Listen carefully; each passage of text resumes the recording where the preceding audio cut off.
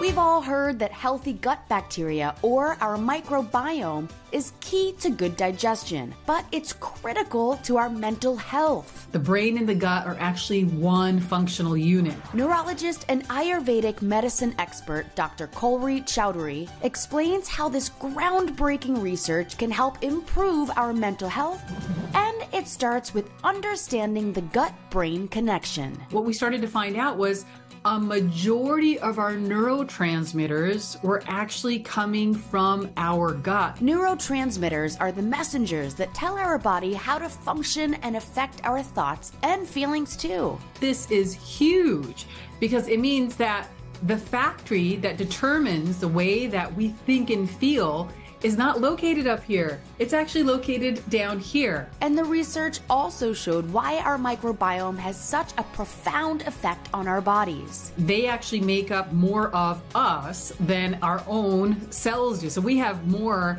microbial DNA than we do human DNA.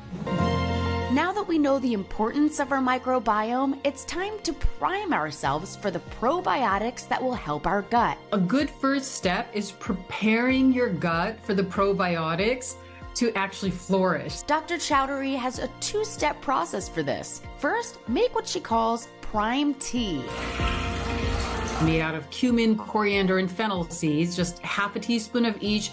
Boil them for about 5 to 10 minutes in about 4 to 5 cups of water, and start drinking that tea on a daily basis. She also suggests a natural daily supplement called Triphala, an antioxidant that helps with digestion. It's low cost and available everywhere. When you start with those steps, when you incorporate a probiotic, they're gonna flourish. She likes maintaining a healthy gut with soil-based spore probiotics, which are bacteria naturally found in the earth. Those are the ones that we're typically the most efficient in, and the spore biotics are more resilient. You can find them online for about $20 for a month's supply. We'll wrap with simple ways to maintain our microbiome, beginning with a morning routine. So as soon as you wake up, just simply say 5 things you're grateful for. It gets you into a certain state of mind that impacts your entire body, particularly your gut health, in a positive way. Eating leafy greens and proteins high in tryptophan is important, but she says the most important brain food isn't food at all. Thoughts are the most important food that we feed our brain on a daily basis. In order to maintain a friendly gut, she says a positive mental attitude, physical movement, and relaxation are a must.